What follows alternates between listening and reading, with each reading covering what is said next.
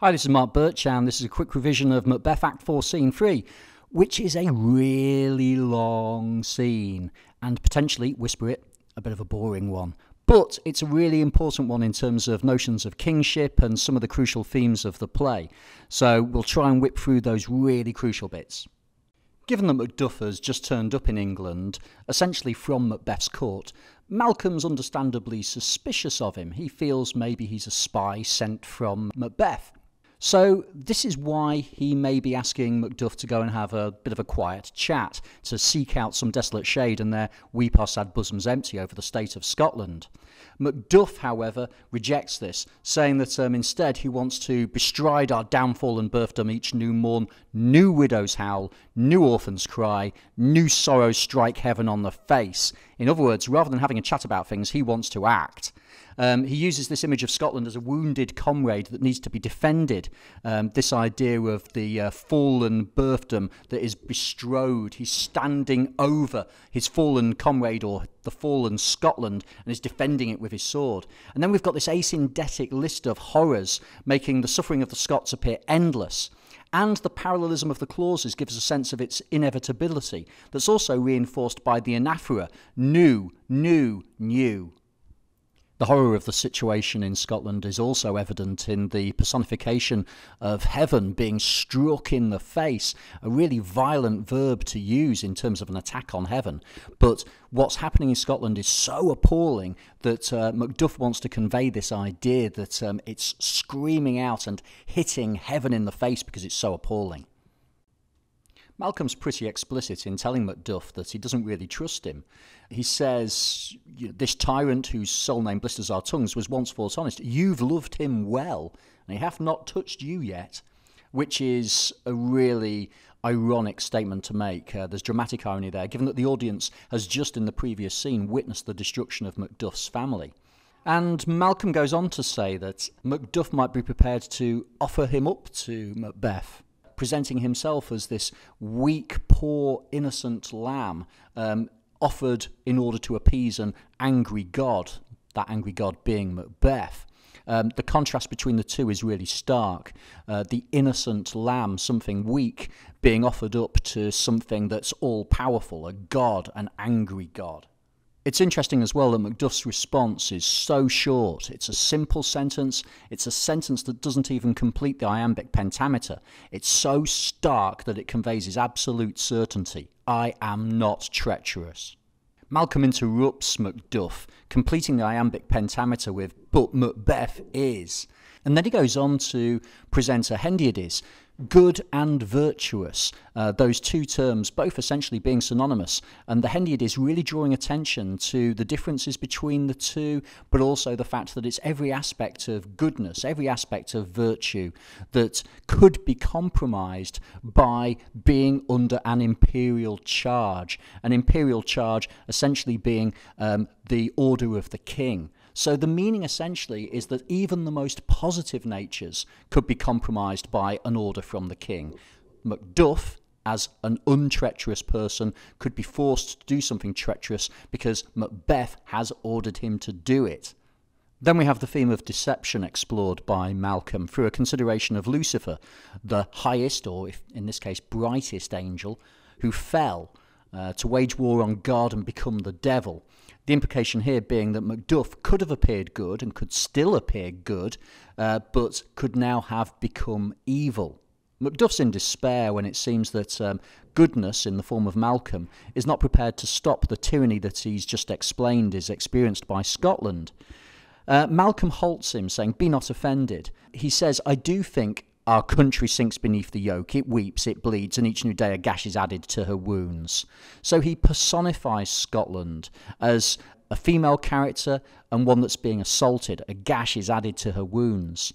He also uses this parallelism. It weeps, it bleeds.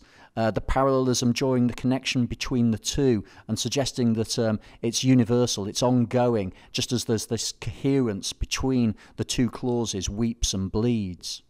Having explicitly expressed his doubts about Macduff, Malcolm now moves into a second attempt to test his loyalty, claiming that he himself would be a far worse king than Macbeth.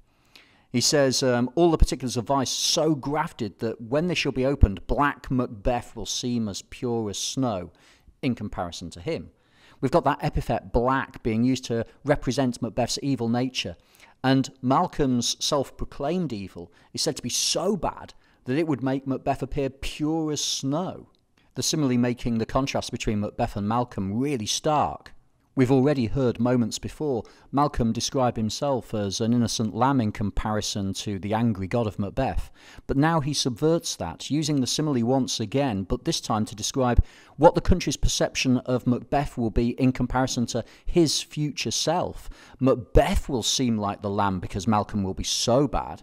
Shakespeare then introduces the semantic field of hell to illustrate Macduff's incredulity. He doesn't believe that anyone could be worse than Macbeth, and this semantic field illustrates how terrible Macbeth is, and therefore nobody could be worse than him. Malcolm describes Macbeth through an asyndetic list of negative adjectives that really demonstrate the nature of his horror, because he has so many vices: luxurious, avaricious, false, deceitful, sudden, malicious, smacking of every sin that has a name. The list seems endless because it's asyndetic. But he claims to be worse, having no limit to just one of these vices, lust. He claims he'll have any woman, young or old, and will still not be satisfied. Macduff criticises Malcolm's lack of virtue here, describing it as a tyranny.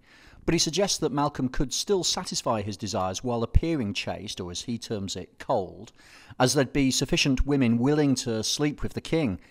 And it's worth noting that even Macduff is prepared to deceive, advocating that Malcolm essentially looks like the innocent flower in order to avoid the greater evil of Macbeth. He says, "The time you may so hoodwink," an allusion to imagery that we've already come across in the play. And then we get this zoomorphism of the vulture, conveying the indiscriminate desire of someone lecherous, given that the vulture, as a carrion bird, would eat anything. Macduff's points that Malcolm can't be so voracious that he'd consume all of those who would be prepared to sleep with the king, and therefore he's still a better alternative than Macbeth. But Malcolm's not finished. He goes, "With this, or in addition to this, there grows in my most ill-composed affections such a stanchless avarice that were I king I should cut off the nobles for their lands." So he's moved from this kind of lust to now the vice of greed, a stanchless avarice. And he says that there would be a source to make me hunger more. The simile of source being used to suggest that Malcolm, having tasted the wealth of others, would just become more hungry for more. It's like eating a chocolate, just one chocolate, only one chocolate. And instead, with Malcolm, it's like, I'll just have these jewels, and those jewels, and all the jewels. Again, we get the same pattern in Macduff's response. Again, he's not happy. He says that avarice is worse than lust, and has metaphorically killed previous kings of Scotland. It have been the sword of our slain kings. But still, he's determined that Malcolm will be better than Macbeth. He claims that Scotland has enough resources, or foisons, that will belong to the king to satisfy Malcolm's appetites, in the same way that he claimed that there would be enough women to want to sleep with the king to satisfy his lust. Malcolm then gives us the list of king-becoming graces, or virtues that are appropriate for a king. Justice, verity, temperance, stableness, bounty, perseverance, mercy, lowliness, devotion, patience, courage, fortitude.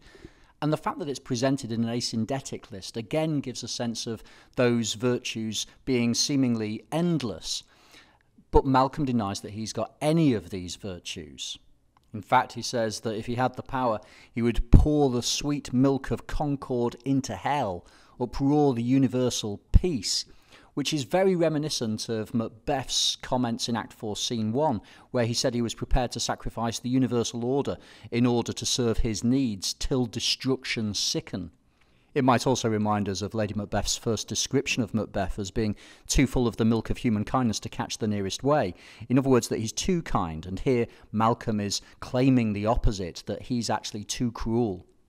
Macduff can't believe what he's hearing, and he certainly can't accept the kind of man that Malcolm describes himself as being, and by doing so he reveals his own honesty. He not only rejects Malcolm's capacity to govern, but also says he doesn't deserve to live. It's clear, therefore, that Macduff isn't here to flatter Malcolm. He isn't here to try and get in with him in order to trick him into some kind of feigned attack on Scotland that would bring about his undoing. So Macduff is demonstrating that he's trustworthy. He goes on to say, "O nation miserable with an untitled tyrant bloody sceptred." This is a reflection on Macbeth. With him not being titled, he's therefore illegal. He's an illegal king. He's not justified in that role. And he's a tyrant whose kingship is represented metonymically by the sceptre. It's a bloody sceptre. A sceptre is a symbol of kingship, but it was achieved through bloodshed, through murder. And Macduff can't believe this because he recognises that Malcolm's parents were absolutely saintly. He actually describes Duncan as a sainted king. He describes Malcolm's mother as a queen who was oftener on her knees than on her feet, died every day she lived. In other words, she prayed more often than she stood, and she prepared herself for heaven, died every day, by praying and conversing with God.